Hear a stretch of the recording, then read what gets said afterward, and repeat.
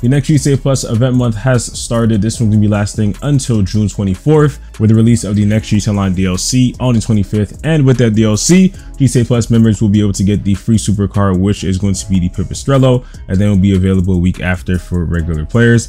Rockstar still has that bonus event going on where you get an extra $1 million every month, and of course the usual 500,000, so 1.5 mil all the way through August. At the car club, the claimable vehicle is the Greenwood. We also had the weaponized Ignis, the Scramjets, the S80RR, the Neo, the Buffalo EVX, the Jubilee, the Patriot Mil-Spec, the Panther, and also the Comet S2. Vehicle benefits are going to be the usual stuff, wheel paints as well as liveries. So for the liveries, there's the pink prismatic pearl chameleon paints, and then there's also the pastel yellow pearl chameleon paints. And for wheels, we have the light purple pearl one as well.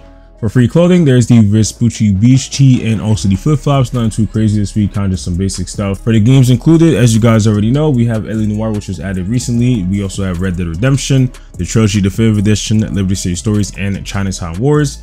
For the persistent benefits, of course, these are continued. We have the 1.5 mil, the free CEO and VIP abilities, free vehicle requests, the member-only shark cards, the gun van, and of course also the taxi services. And for the bonuses, Rockstar is actually going to be giving 50% off the agency, which is actually pretty good if you don't have it, and that also includes the upgrades and modifications. So if you don't have the agency and you have GTA Plus, definitely cop it within this month.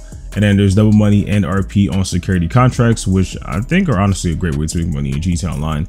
So definitely check those out, especially if you do a lot of them. You're just gonna get used to it, and it just gets, you know, done even more quicker. Double money and RP on short trips, 40% off the Amani Tech upgrades, and 50% off clothing from all the Record A Studio merch stores. So this is basically like an agency contract type of benefit month when it comes to GTA Plus. So not too bad, honestly. The bonuses could be a little bit more better though. So that's all for this month in GTA Plus. Rockstar is kind of basic with it, especially since it's the one before the next DLC, and also it's just not really that long of a event month period. So just definitely get into it if you are interested. If you guys want to see more though, of course subscribe and put up post notifications. We'll be having a lot more content on this channel covering this summer DLC when it comes out and before it does, as well as much more content. So subscribe, put on notice so you guys don't miss any of the video uploads, and I'll see you guys in the next one. Peace.